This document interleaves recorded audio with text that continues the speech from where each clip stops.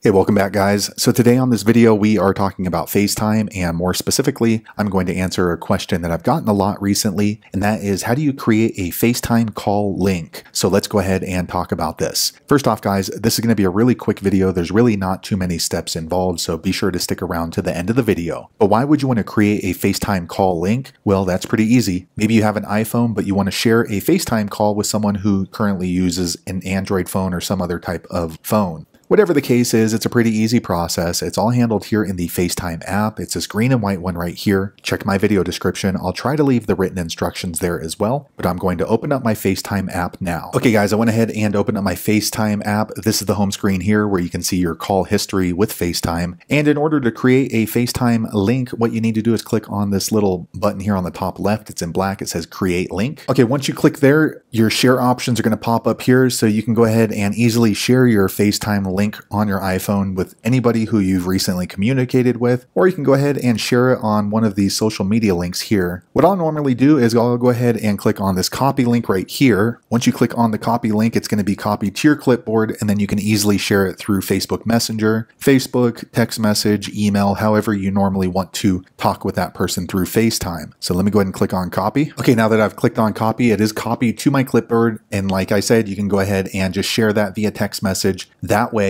whoever receives it, they can just open up a browser and they can chat with you on FaceTime. Let me switch over to my browser and show you what that link would look like. Okay, so here I am in my Safari browser. I went ahead and typed in the link right here, and I'm going to click on go. Okay, I went ahead and pasted it in, and this is what that person is going to see with your FaceTime link. They're going to need to enter in their name and then continue, and then they'll be able to join in on their browser. So there you have it guys. If you're looking for information on how to create a FaceTime link, that is the easiest way I know how to do it. If you know an easier way, be sure to leave a comment below. Let the rest of us know how you did it. Hopefully you found that video useful. If so, click thumbs up, or maybe consider subscribing to my channel, and I hope to see you on the next video. Thanks again for watching.